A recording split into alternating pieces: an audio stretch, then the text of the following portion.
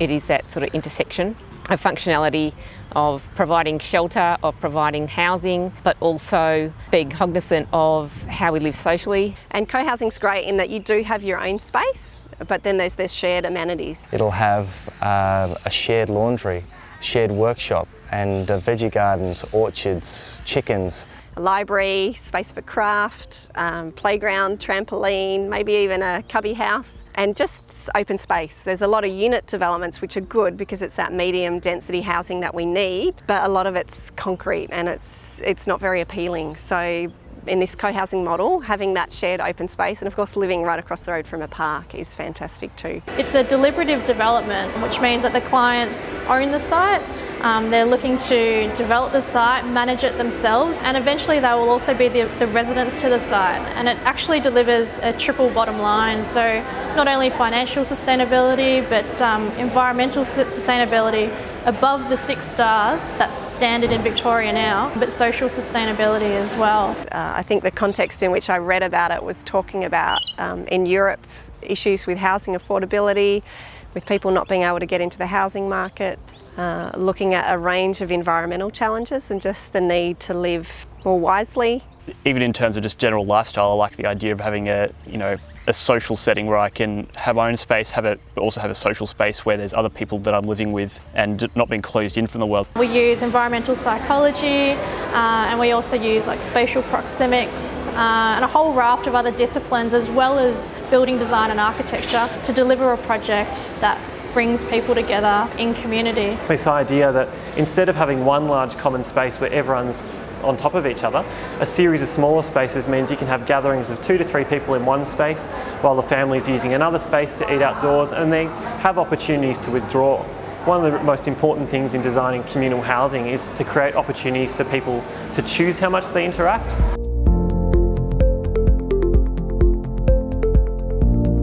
And I know I've often thought, since we moved to Frankston about 10 years ago, how great it would be to live in the centre of town, amenities, access, being close to things, but being on moderate incomes, that's just not sort of seemed attainable. I don't drive, so the fact that it's close to public transport's really good for me. It's close to everything I need to get to, so it makes life easier.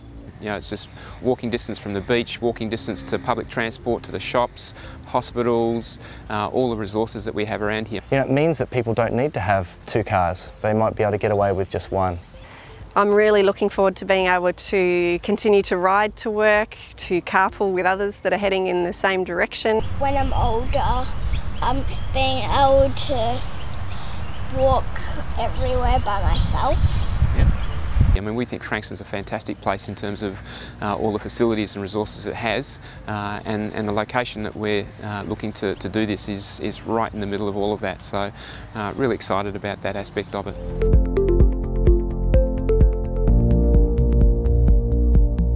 I've worked as a carbon accountant and I know about measuring emissions and I know about carbon inventories. I like that idea of living more simply so that others can simply live, but it's really hard. The pull is towards consumption and towards our lives being more and more complex. And I think often one of the ways in which we can make it easier to live more simply is by doing that with others. I know that Frankston is developing a great reputation for being a sustainable city, which is fantastic. But when I think about a lot of the people I know locally and how we actually live out our lives, there's a lot more we can be doing and there's a lot more we need to be doing.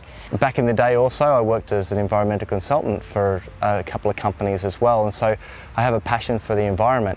And what I love about this co-housing development is that we're going to use sustainable products. How can we share our homes and our neighbourhoods in a way that we use less things, that we waste less things, that we share more?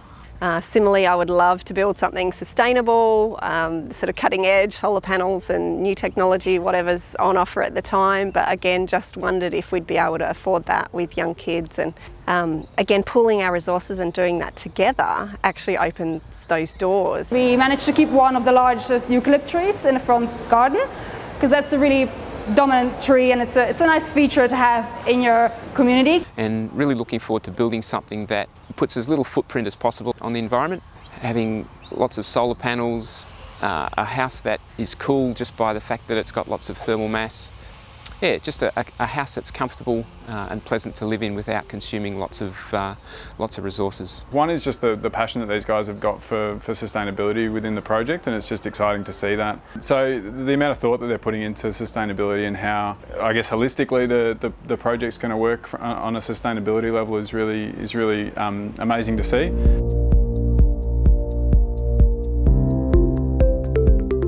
If we work hard at designing well, then we can actually live well in neighbourhoods and we can create good neighbourhoods.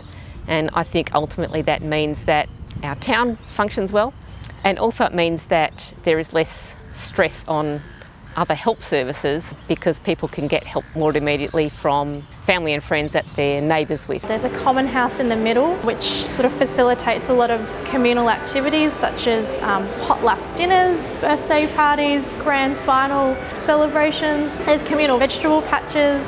There's a common laundry, so taking out the laundries out of each of the apartments. Sharing storage, which means they also share their belongings, but it also promotes the idea of incidental interaction. So, you know, from the common garages, you might bump into somebody on the way, strike up a conversation and begin to understand what it is to live in community.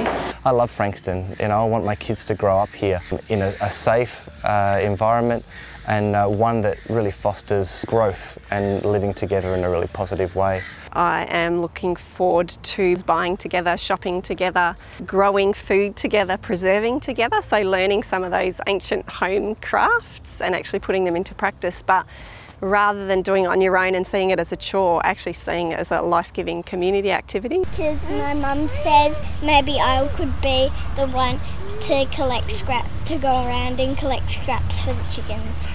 And one of the things I'm really looking forward to is living in a place that really fosters getting to know the people that live around you, sharing meals together, bumping into people on your way to and from work, doing projects together. But it's not far to knock on someone else's door and ask if they've got an onion or an egg, or to share a meal once in a while. People are starting to see a different way of living, like the community living. Want to design a community that they can live in together and grow all together and just have their kids grow up and play with each other. I know when our second child was born, we sent out thank yous to people that had given us gifts and said it takes a village to raise a child.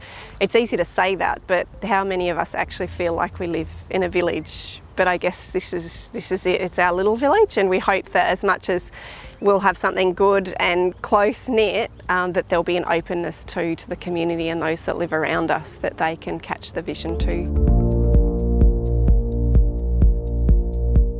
And I think this is really the way of the future, and I'd love to see our place being a place that is a model for other people to come, to visit and get a feel for, hey, yeah, we could do this. This is something that is doable and achievable. For Frankston, I think it would be something that would really be a showcase for Frankston.